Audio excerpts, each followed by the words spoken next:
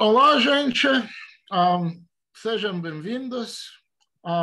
Sejam bem-vindos. Hoje no seminário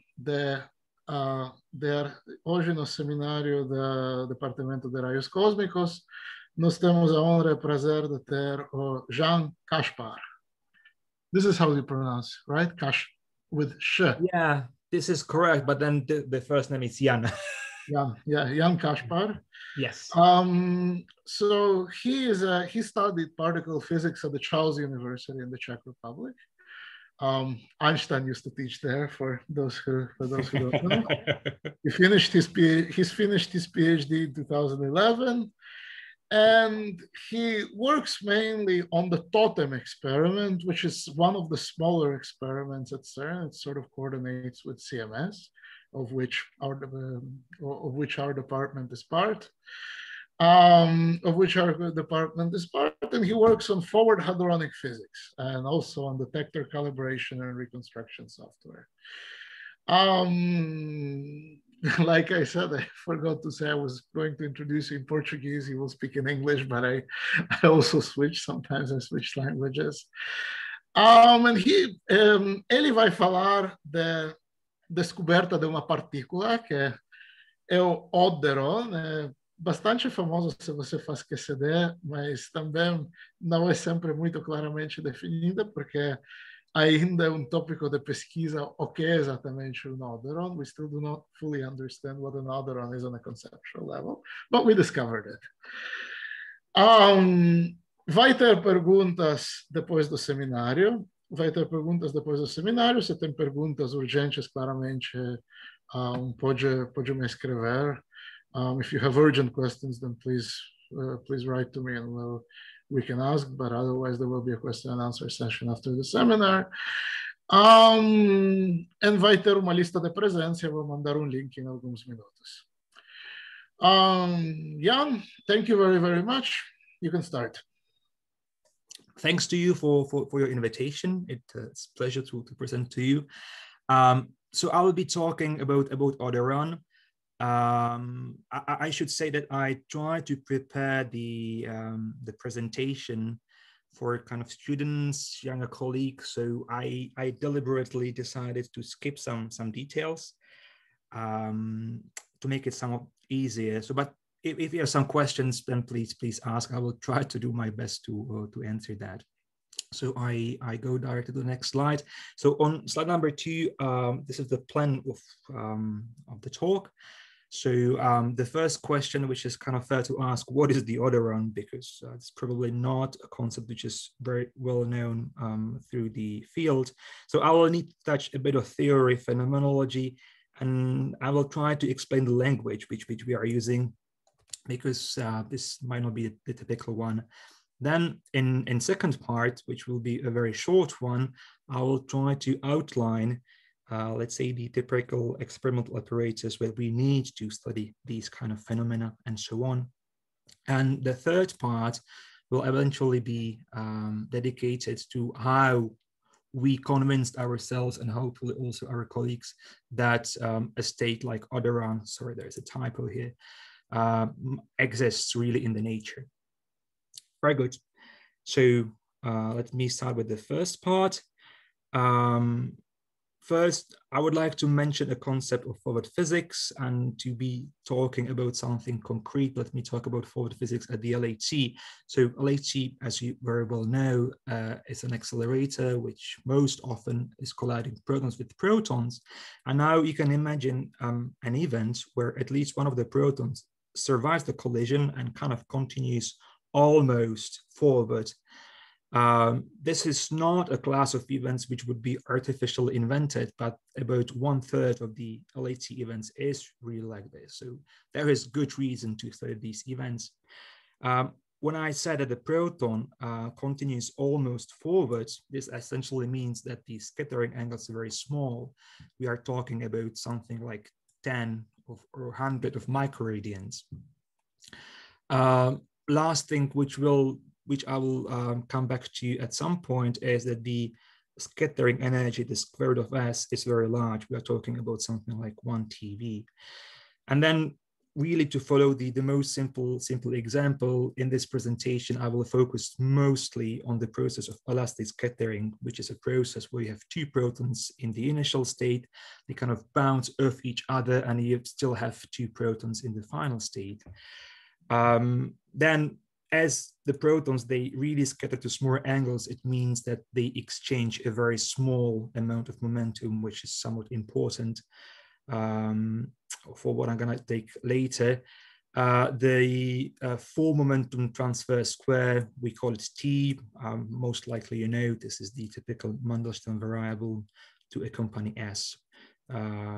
Yes, and then here in this kind of Feynman-like diagram, you see this wiggle line, which represents the object which is mediating this process, and this mediator or exchange object has some interesting characteristics, and I can already say that the Odderon is one of those things, and this is the subject of the presentation.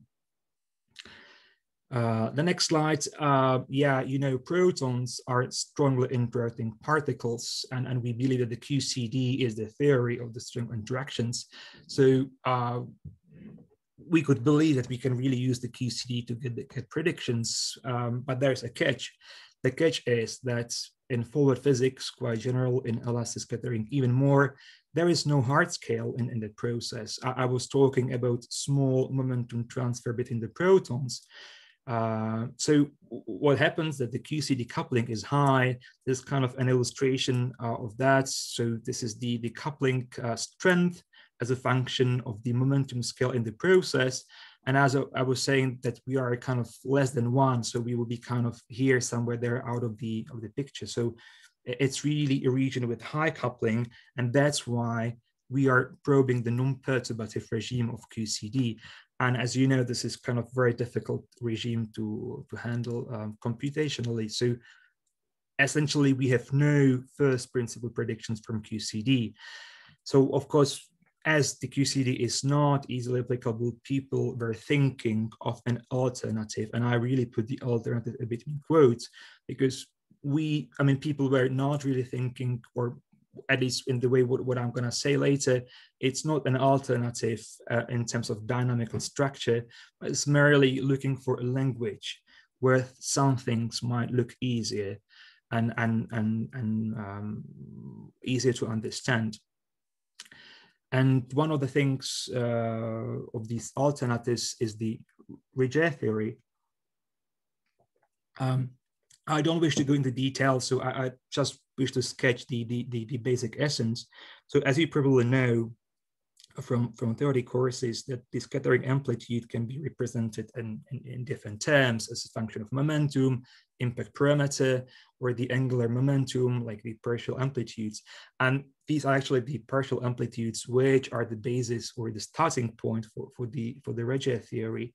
So you can take the partial amplitudes AL of T, the L is the angular momentum, and you can try to think to generalize it into a function of the momentum L, where this could be actually a complex number, such that whenever the L would go to a real integer, it would reproduce the original partial amplitudes.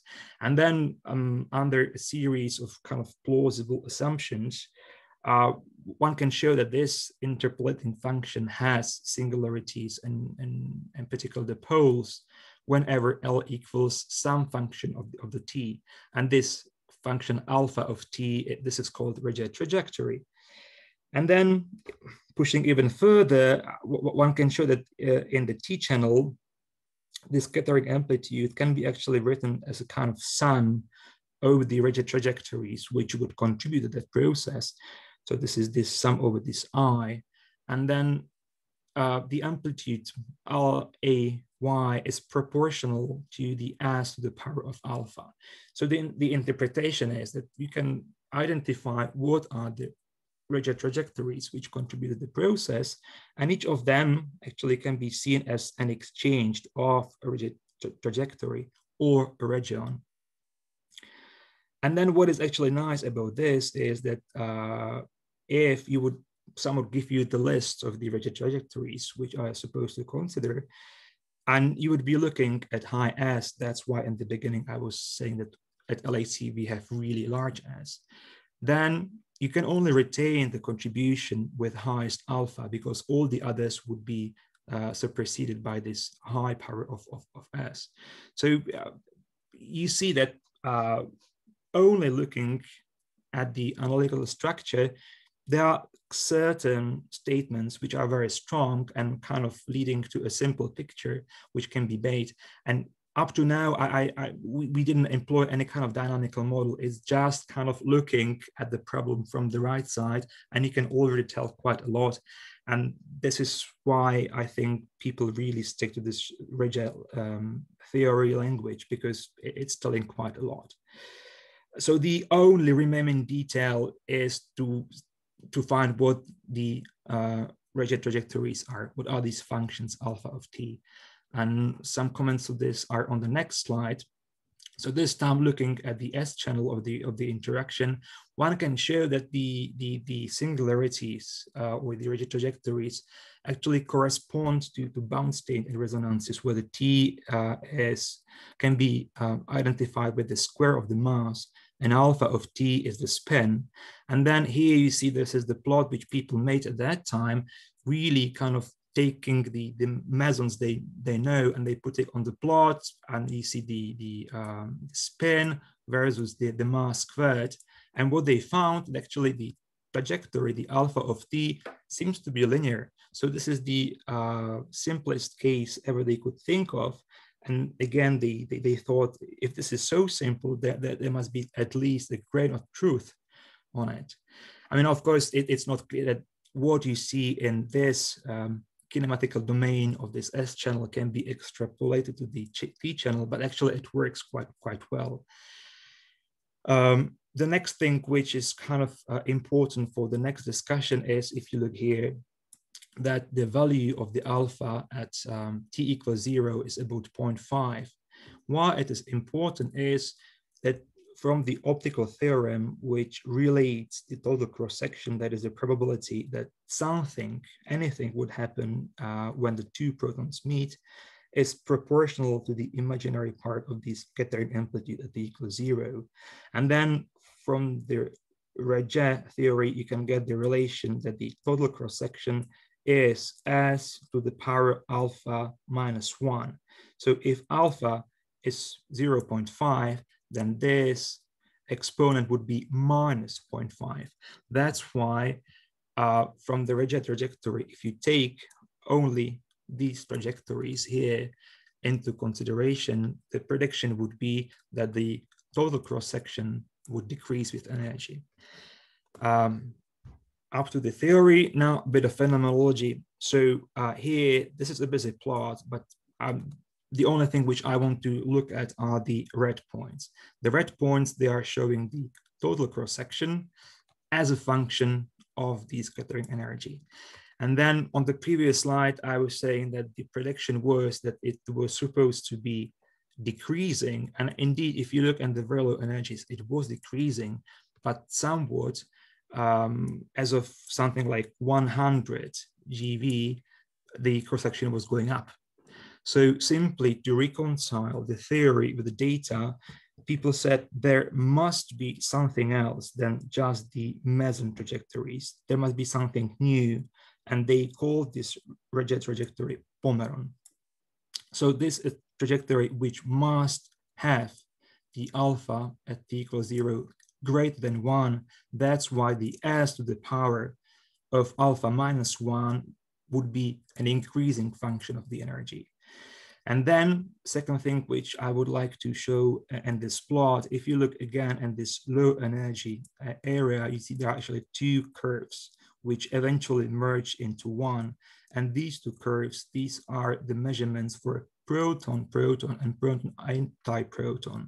So they are kind of split in the beginning, but for high energies, they are kind of compatible with one function. That's why when people first postulated the new Rege trajectory, they said this would be so-called crossing even. Crossing even means that the amplitude which would contribute to the proton-proton and proton-antiproton scattering would have the same sign. But actually, if you do this, you can also already say, okay, and what about an Odderon? Odderon would be kind of crossing odd partner of the Pomeron. So this would be also a trajectory which has the alpha kind of 1 or bigger. But still, this would be an effect which is significantly weaker than the Pomeron.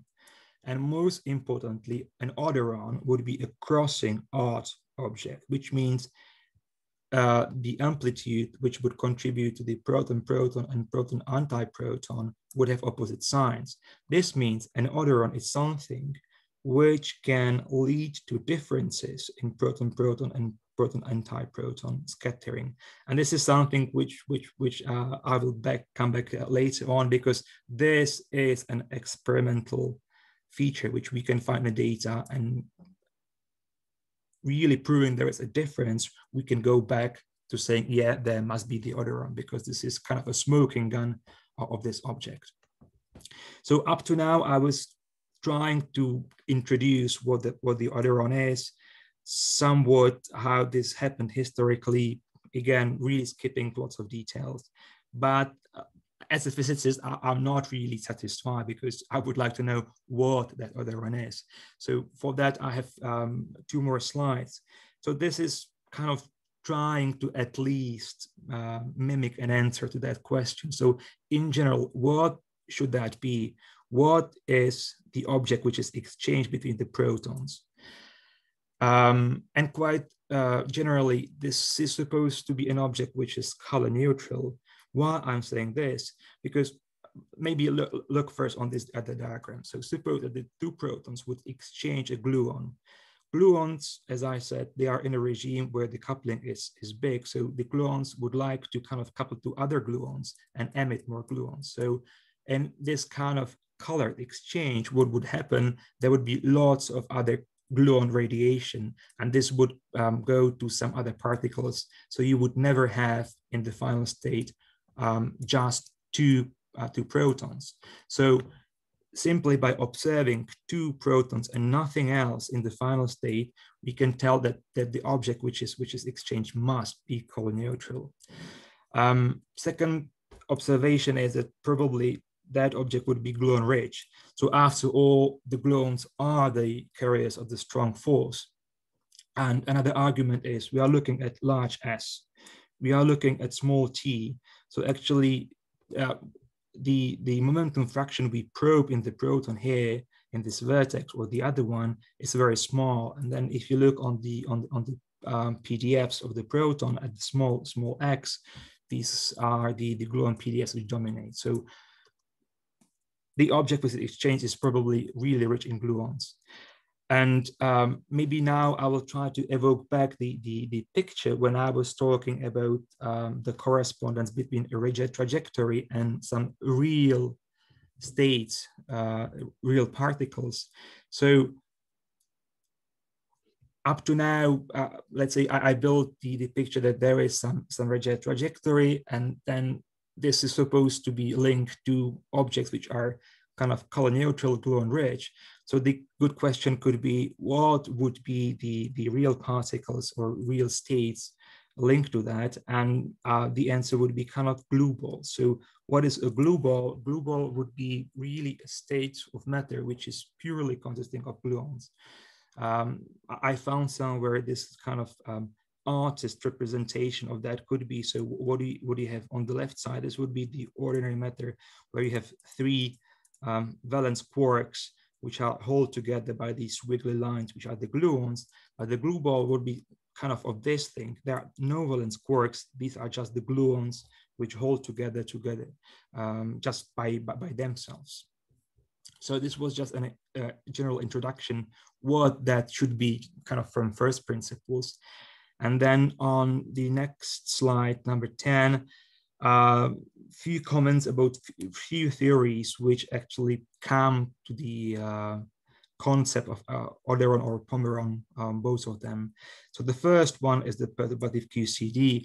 I mean, of course, here the danger is that you do your perturbative calculations and try to extrapolate to a non-perturbative regime or domain. So in principle, this program may fail.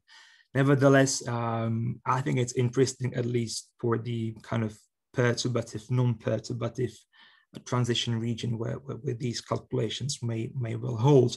So that people actually, if they consider these kind of parallel diagrams where you have these vertical lines, and then you have the connections here. So I drew the diagrams with 2 and 3 and so on. There can be 4 and higher order terms, but you need at least 2. You need 2 to actually have the color neutral object, because if you have 1, you have nothing else to kind of compensate the color. And these ranks here, they sort of represent the way that the gluons, they really want to couple to the things.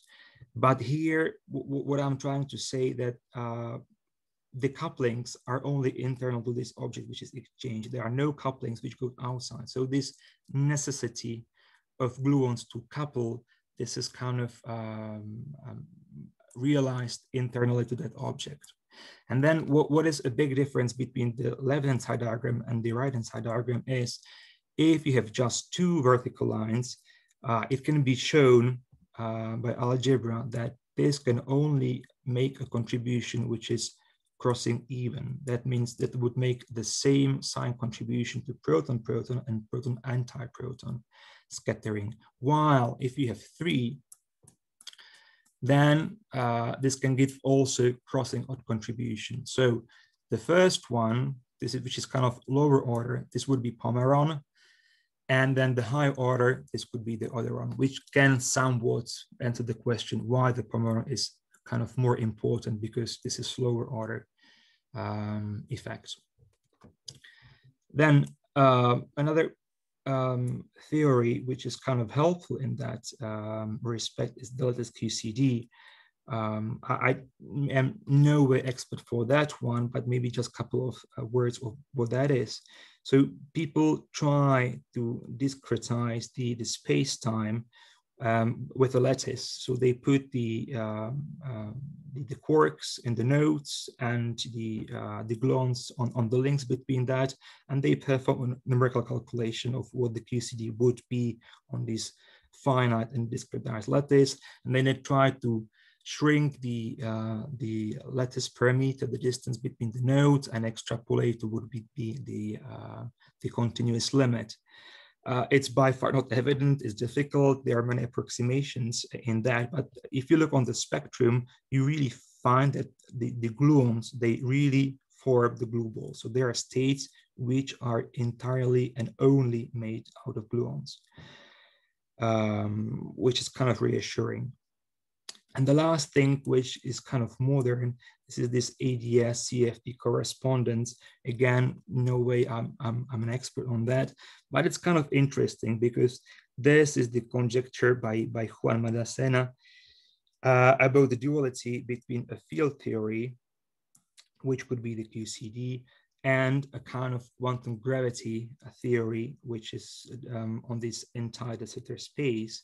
And the interesting property of this duality is that you have a link between a strongly and weakly coupled theory. So if you have QCD in the non-perturbative regime, which is the very strong and difficult to solve by perturbative means, you can make this duality and look on this on the other side where the theory is weakly coupled. So this is much easier to handle. And again, you get kind of evidence that there should be things like the Pomeron and the Odderon, which I tried to introduce before. Yeah, the last slide before I change the topic. So here what I'm showing is the differential cross-section of the elastic scattering. The elastic scattering is a very simple process. So there is just essentially one parameter for the dynamics, which is the T, the form momentum transfer squared.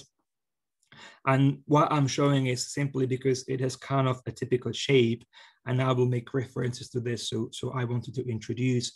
And also what is kind of interesting that in different T regions, there might be different physics. So like me commented, going from left to right.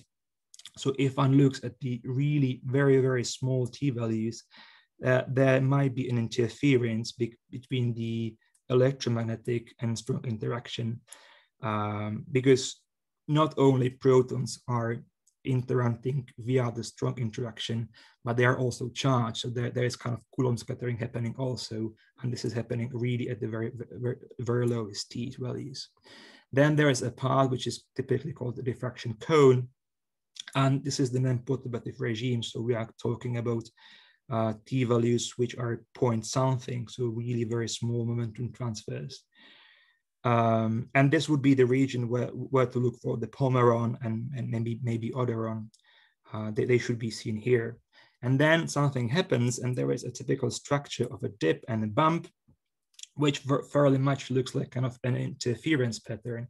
So one can really think that there is some interference happening.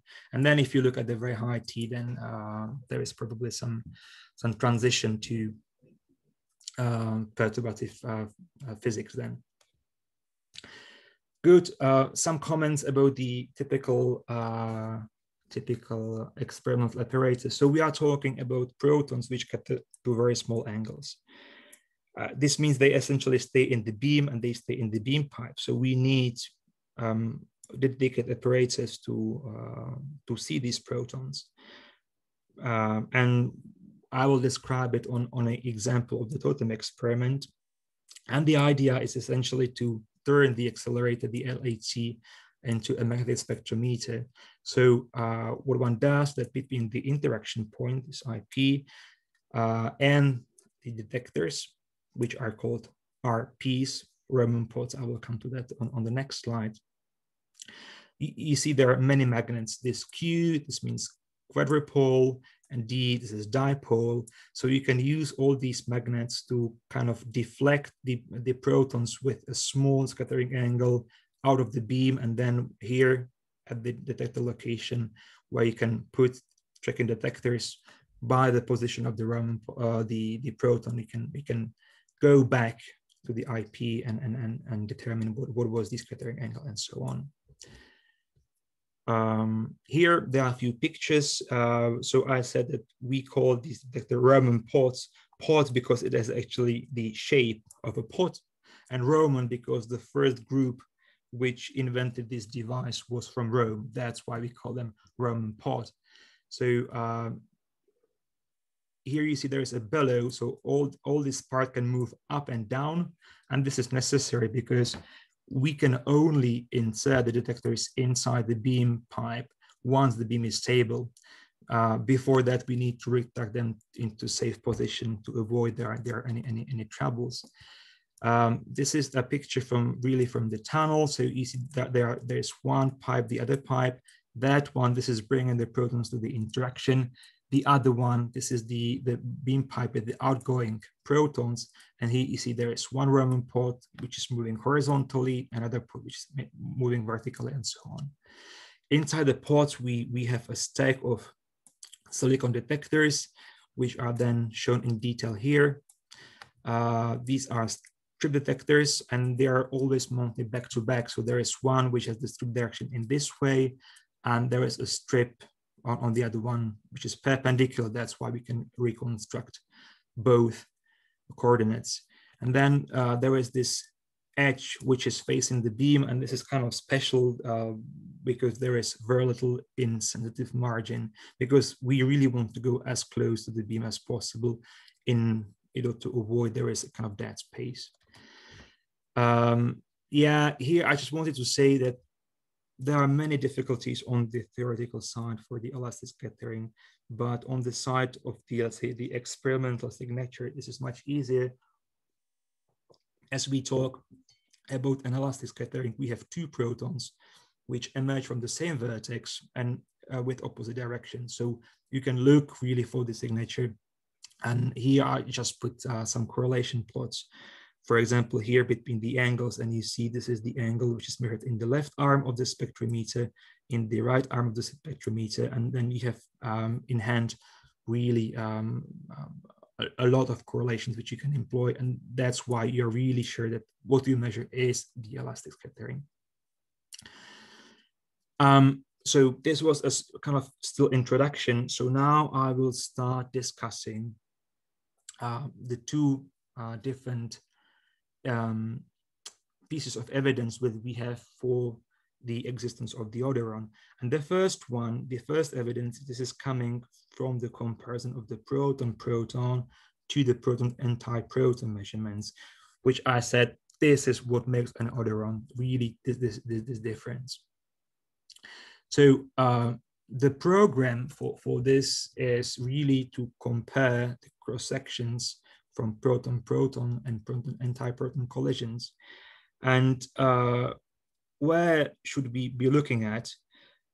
As I said, we have at least two regions or two objects which might contribute to high energy differential cross section, which is the Pomeron, which is the dominant one, and the Odderon. We want to look for that one, which is probably a small contribution. So we need to be looking at a place where the Pomeron amplitude is somewhat suppressed. And we also need to be looking at a region where the Odderon amplitude is not alone, because we need an interference of that amplitude with something else to make actually the different sign of the Odderon amplitude visible in the cross section. If the Odderon was the same, if you take the amplitude, which might have a different sign, but you put the absolute square when you go from amplitude to the cross section, this difference would disappear. And from that point of view, this dip bump region, this interference region, I was trying to show you before. And then there is actually a sequence of if-then statements, because if we observe the difference in the differential cross-section, it's saying that there must be a difference in the amplitude level. If there is a difference in the amplitude level, then there must be some crossing odd component in the amplitude. And then, which is kind of important, is only if there is nothing else that can be crossing odd contribution to the amplitude, then we can attribute that difference to the Odderon. I will come to this a bit later. So actually, this is something people have been thinking about for a long time, and they even tried to make a measurement. Here, what I'm showing this is the first one, which is coming from the CERN intersecting steric rings, which was probably the first collider ever. So this was done in the 1980s at the energy of 53 GeV. And there you see a comparison of proton-antiproton, which are the hollow dots, and proton-proton, which are the black dots. And then you see there is a difference. You also see that the error bars, they are not negligible. So the number of points where you can really have kind of big difference is small. Then there are a few points where actually they overlap with the error bar. So most likely the statistical significance of this observation would not be very, very huge. Then some people even had some doubts about the data and so on. But what I think is the biggest drawback of this kind of attempt is the energy. Because at the small energies, maybe in the beginning, you remember I was saying, we not only have the Pomeron and the Odderon, we have also the kind of normal mesonic regions, but their contribution dies off with energy. But at small energies like that one, you cannot exclude that other crossing odd regions might exist. And that's why if this difference is really true, you might be able to explain that one even without the Odderon. That's why most people were not really convinced about that, that argument. However, this is a great motivation or a great example of what can be done really at high energies. And this is probably the main point of this presentation, that this was written together by TOTEM at the LHC and D0 at Tevatron. So at Tevatron, they had the collisions of protons with antiprotons at the energy of 1.96 TeV.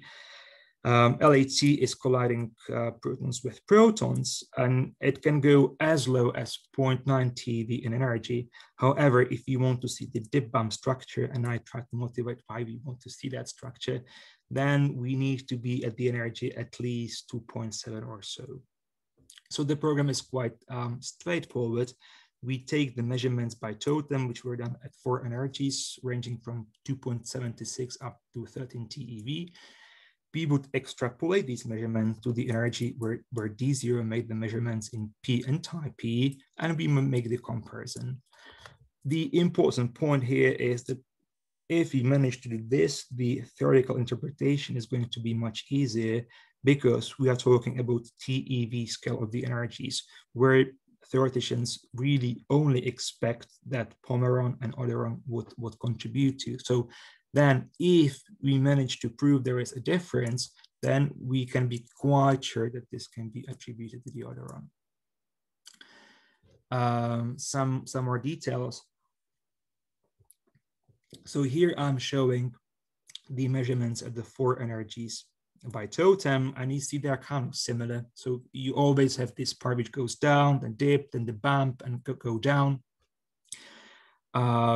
You can also see some trends. So if you, for example, look at the dip, then with the energy, it always moves kind of to smaller values of T and higher values of d sigma over dt. So at the end, when we do the extrapolation, we have quite some trends to be checked. So we have some handles to make sure that the extrapolation is kind of reasonable. How this was done, that we identified 8 control or characteristic points through the shape of the distribution. So dip, bump, somewhere in the middle, and so on. So we had these 8 points, and we identified these 8 points at all the 4 energy measurements we had. And then we put them in a plot. So again, quite a busy plot, but this is just showing in different colors. You see, for example, the bump, the dip, and so on, the position in T, and the differential cross-section value at that point as a function of the energy.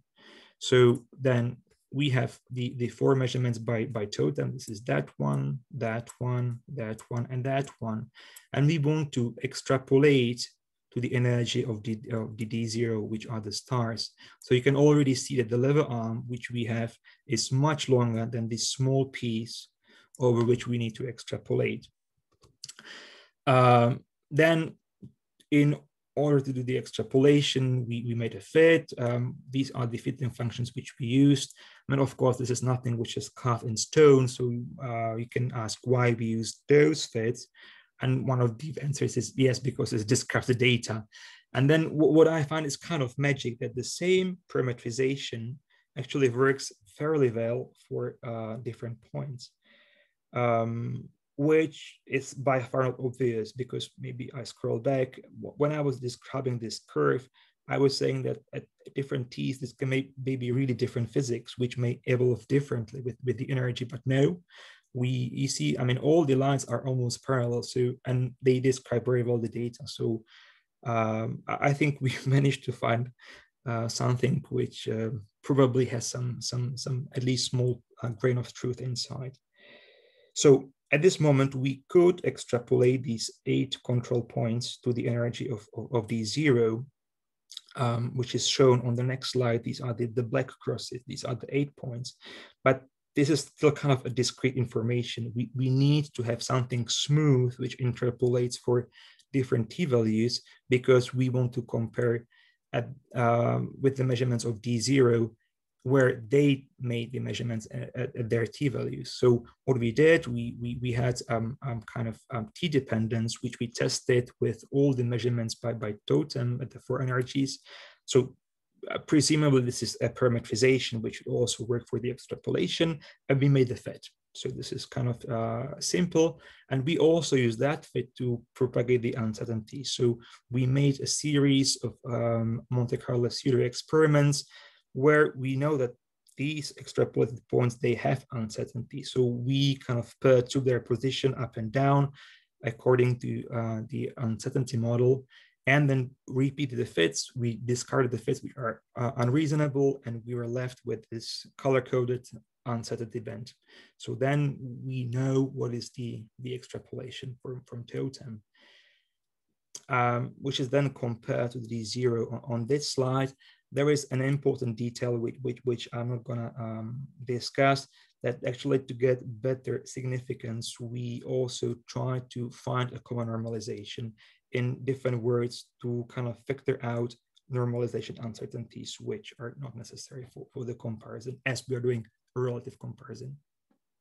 Then you see the D0 measurements by for proton-antiproton. These are the blue points, which actually don't have any depth. That doesn't go down and up, compared to the proton-proton, which really goes down and goes up and goes down again. So I think qualitatively, this is quite easy to see there's a difference.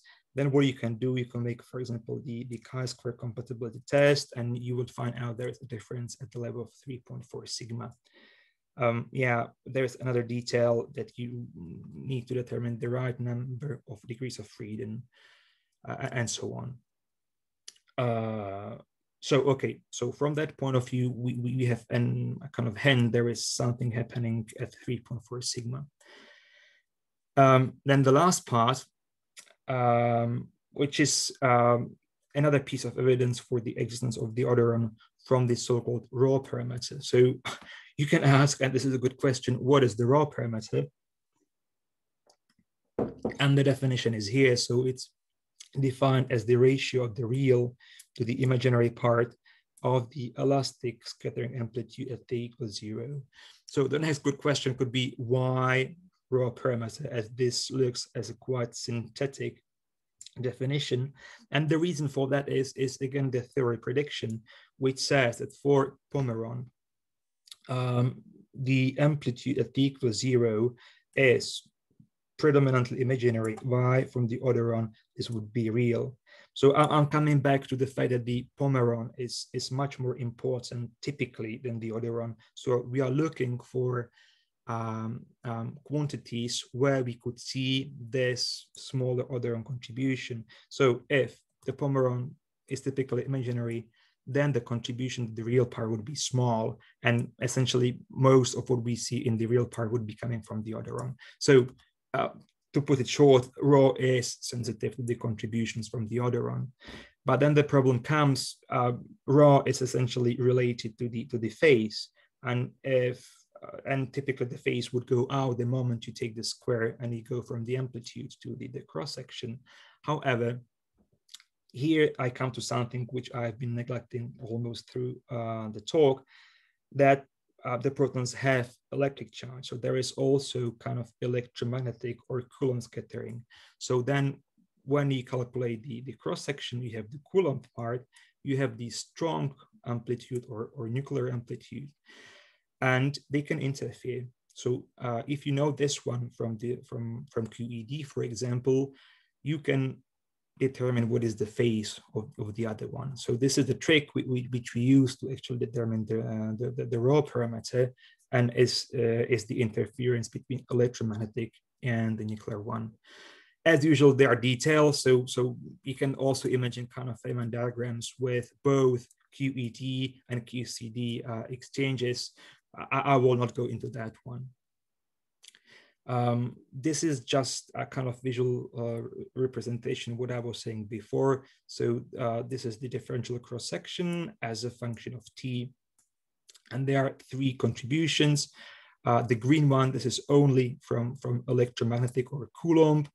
The blue one, this is only from strong interaction or the hadronic component, and the red one if you combine both. So you see this is kind of interpolating between these two. And then the next thing which you can see, there is a small gap between blue and red, and this is the interference I was talking about. So this small thing here, this is sensitive to the value of the raw, or this is sensitive to the phase of this hadronic amplitude. When of course you can say, yeah, this is a small effect. Would you ever have sensitivity to actually measure this? And for that, I have the next slide. So These two plots, they show the differential cross-section in a kind of relative coordinates with respect to some reference as a function of t. That the top one, this is a simulation for different values of rho. So you see there are kind of different levels or magnitudes of the interference, and you see what is the different distance between the curves. And on the bottom, these are the measurements. These are the black points. So you see the error bars are quite small. And then if you have quite a few points, so it's perfectly possible to distinguish between these curves. So we do have the sensitivity to do this measurement. And there's our results. They are put in a kind of word compilation of the data. So this is rho versus square root of s. And these are the measurements by TOTEM, these 2 points. Why we are putting these 2 points there is because this kind of represents the uncertainty because of using different fit techniques, different fit models, and so on. So we kind of bracket the truth between these 2 points. And you see these 2 points are distinctly different from the extrapolation from the smaller energies from this curve. So then you can calculate what is the level of incompatibility of our observation with respect to this prediction. And this is more than 4 sigmas. At this point, you can say, yes, so maybe TOTEM did a good measurement, but maybe this extrapolation is completely wrong. Maybe this model is wrong. We spent some time analyzing that, and some answer is on slide number 30. And actually, it's not our answer. It's answered by the COMPETE collaboration, who did quite a comprehensive study before actually LHC was started, and they took into consideration a large number of models to describe total cross-section and the rho parameter for different reactions, proton-protons, also kaons, and so on. So they had quite some data. And out of these 256 models, when they were confronted with data, they retained 23 models being kind of good quality. And the prediction for the model from these 23 models are put into these plots. So the left-hand side plot, this is showing the total cross-section as a function of the energy, while the right-hand side plot, this is showing the rho as the function of the energy. And then what you can see in the plots that all the model predictions, they cluster in kind of 3 bands: the blue band, the magenta one, and the green band. And then in red, there are different measurements by TOTEM. And you see that when we talk about the total cross-section, only the red points, only the blue models are compatible with the data, while when we talk about rho, only the green models are compatible with the measurement. So there is no model whatsoever which would satisfy both the constraints from the signal tot and the constraints from rho. I forgot to mention one very important thing. COMPETE had the models without Odderon. So this kind of excludes all the models which were considered by COMPETE. And still one could say, yeah, so COMPETE didn't take into consideration the right models, but there is something called dispersion relations. And this kind of says, when you take these relations without the Odderon, it says that the rho should be proportional to the rate of growth of sigma tot with the energy, which is saying that whenever the sigma tot would be growing fast, you would have the rho higher. So the trend, which is shown in these plots, and it's particularly shown for some models, it's more general. So there is no escape whenever you don't have an Odderon. So from that slide, I think we are able to show that no matter what you do, if you don't have an Odderon, you can't get compliant with the data. So the last thing which you may say, so now you have shown that without Odderon, you can't really reconcile data and the theory. And the last piece is, so do you have a model with an Odderon which can describe the data?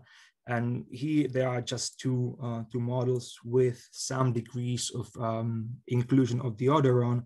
And here you see, for example, if I take the blue one, the one by Nicolescu, that it goes quite well through the points of total cross-section, and then it goes quite well also through the points of the raw measurement. So the answer is yes, there are models which can describe the data, and these models do include the Odderon.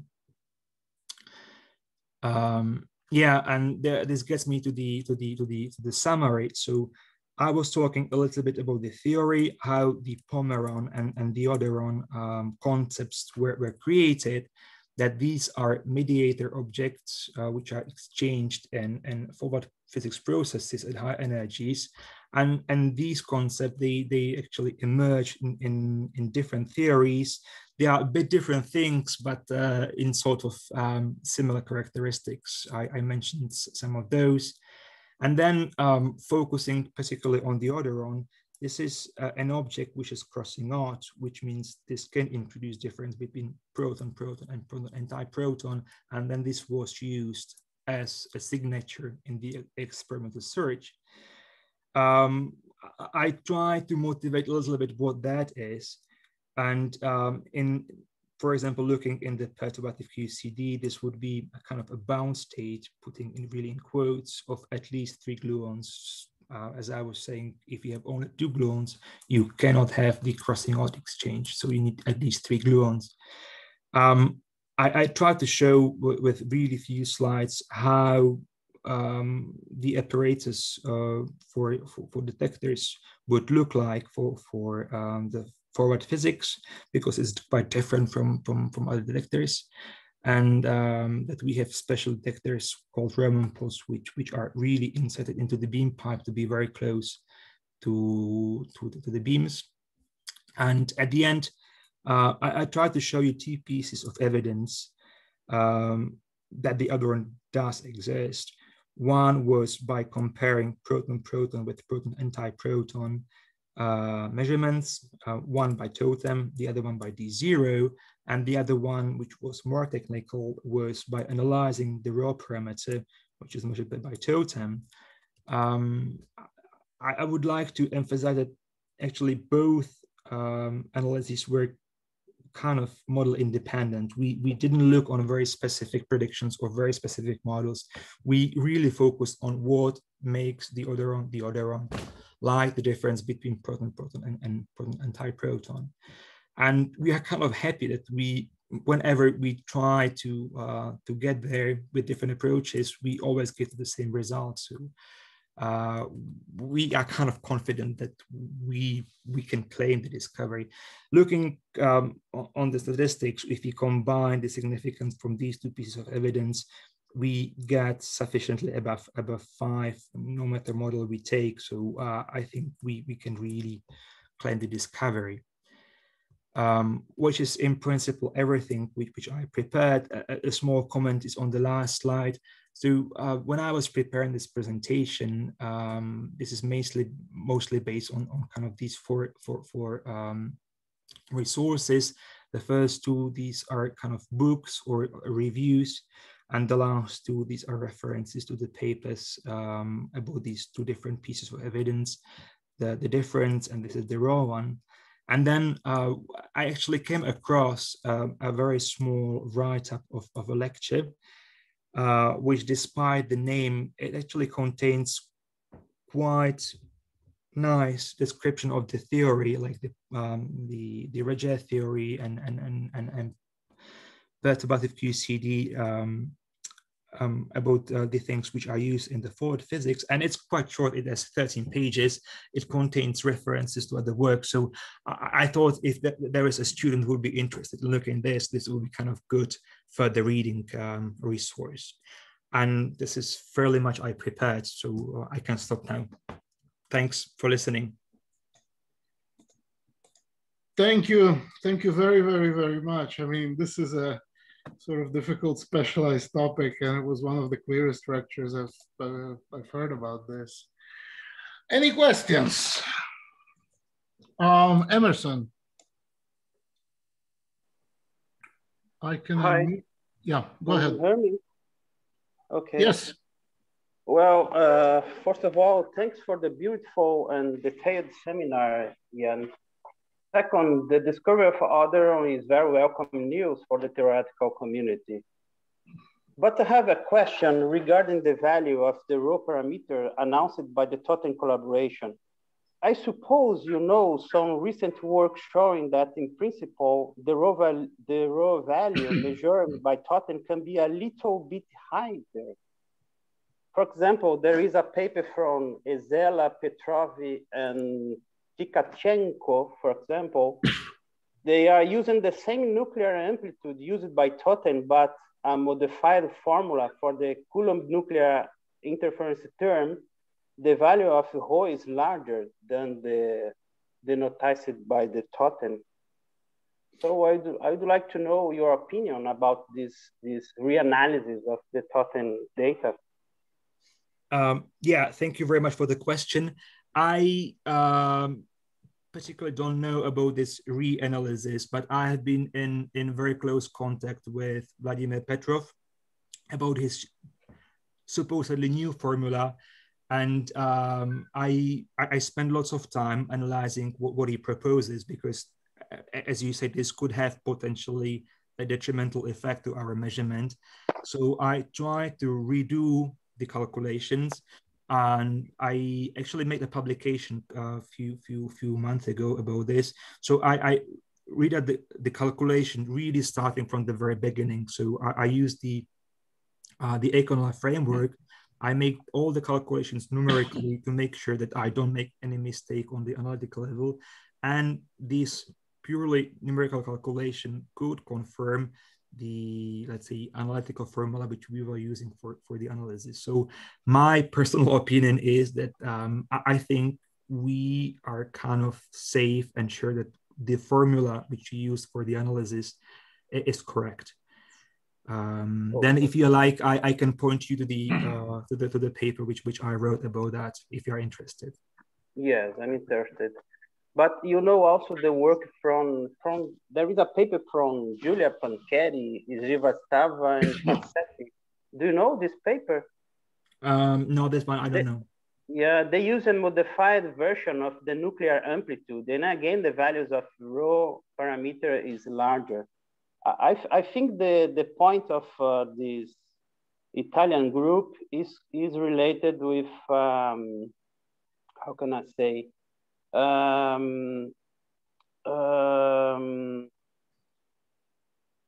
if I remember, it's the observer that a zero in the real part of nuclear amplitude lies in the Coulomb nuclear region. So if I remember, the TOTEM has assumed a constant real part of the nuclear amplitude near to t equal to 0. And I think, if I remember, the Pancheri's paper treats this and says that it's not possible to consider a constant real part of nuclear amplitude because a theorem from André Martin, something like that. Do you know this work? I do not know this work. I need to read it. I mean, in principle, yes, there's a theorem from André Martin saying that somewhere, and I underline this word, somewhere there should be the zero in the real part, but it doesn't specify where. So it's not, as far as I know, it's not very, let's say, quantitative. Then we didn't use the assumption of constant real part. We used the assumption of constant rho. So this would be constant ratio between the real and the imaginary part. Then we didn't make specific. Actually, there were two publications which we did. So there was one at 13 TeV where we could get really precise results because we had lots of statistics. But then we also have an analysis at 8 TeV. And 8 TeV, we spend much more time. So there we probe different options.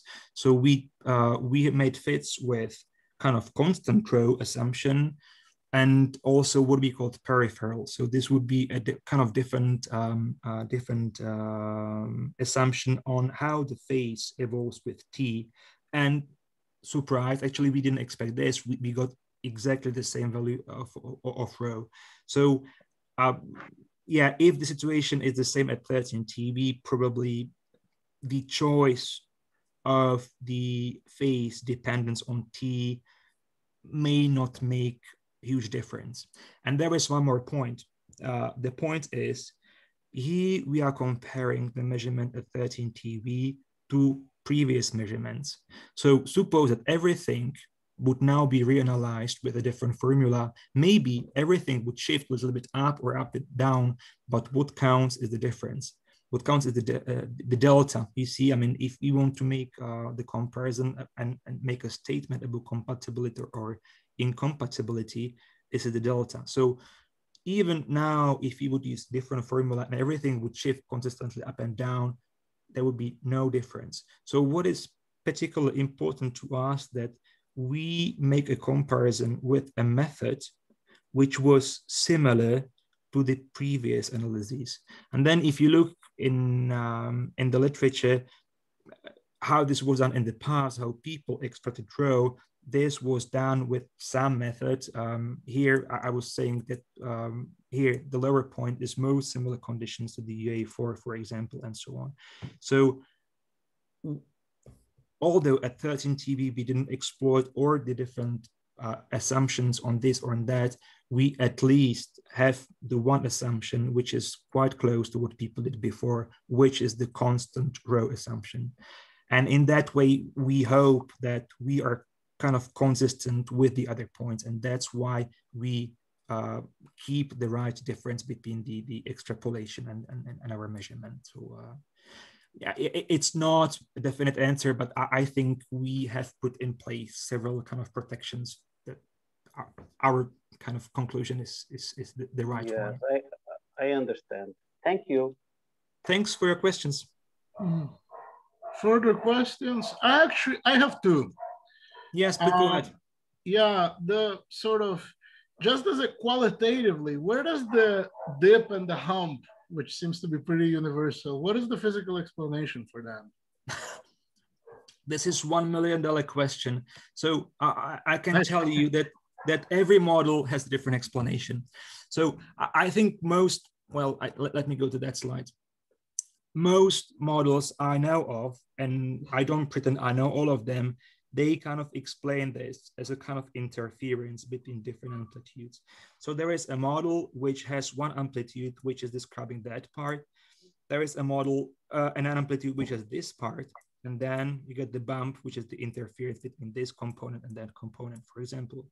So like Pomeron. So yeah, this is kind of a Pomeron, and this was an omega exchange. This was the model by Islam, for example. There are different models which have kind of, yeah, so far I was always drawing the diagrams where you exchange one thing, but if you really have this as to the alpha dependence, this can't go forever. You need some mechanism for unitarization. So you can have also a diagram which would be going like this, and then you exchange multiple things. So then you can have one amplitude, which is a single exchange. You have another amplitude, which is multiple, or it's kind of two, and so on. And again, you get interference. And then you probably have different models with different interpretations. So as far as I can tell, there is no consensus of what that is exactly supposed to be.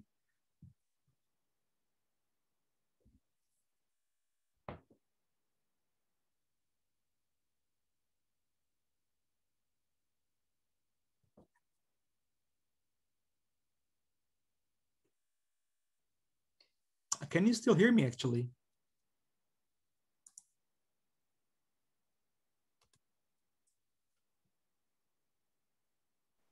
Yes, I can. I can. Good.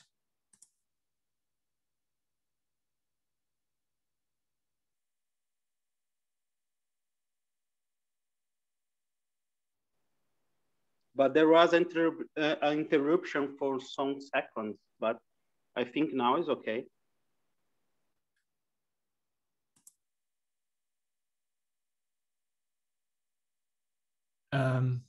I see a message that Giorgio went to waiting room. Okay.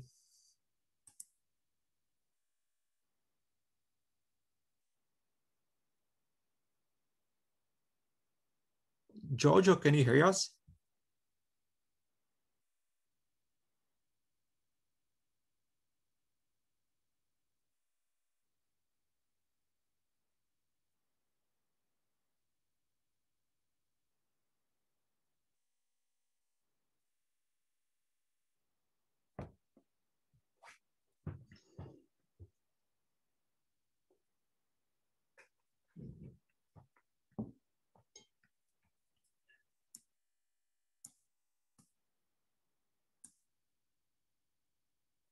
Hello.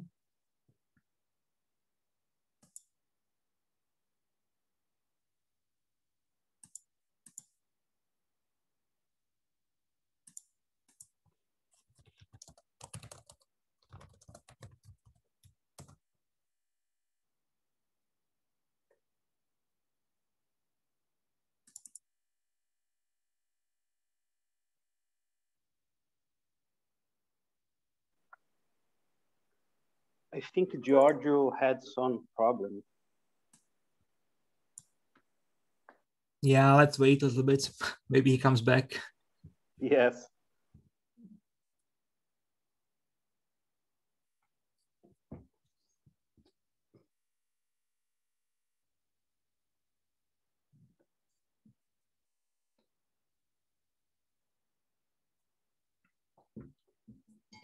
Hi, I'm very sorry. Something happened with my internet and it kicked me out. But you're back. Yeah, I'm back. I'm sorry about this. Don't worry, no problem. It's an issue of the 24. It's an issue of this period of giving seminars. All right, thanks. I guess it's destiny, the gods of electricity saying that this was. I will have one final question since you survived up until now. I mean, sort of in modern quantum field theory, a definition of a particle is a peak in the spectral function, which basically means that it's there at T channel, at S channel, and at U channel. You will see a peak. This is not the way of thinking about the Odderon, right? Since it only appears at T, there is no way to look for it in the S channel or in the U channel. I mean, in principle, yes. I mean, if it exists in the T channel, it should also exist in the S channel. So there are experiments which are looking really at production. So, for example, you could have a proton. You could have a proton. There would be a yeah, you could have some particles.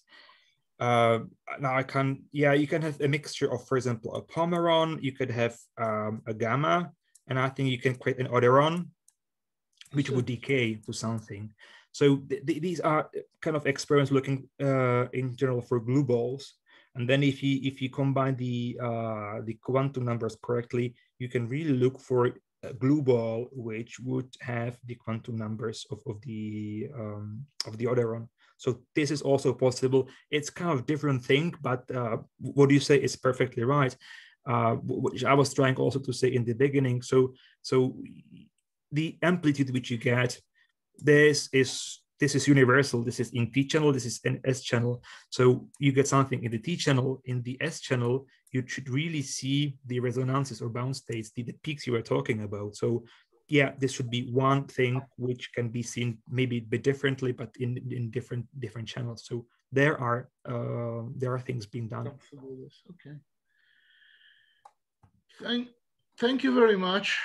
I see there is also Graziano who has raised hand. Oh, please. Okay. Yes, please go ahead. Just a question. If we assume there are interferences between electromagnetic and nuclear interactions for low T, these interferences are interactions predictable or outside the theoretical model?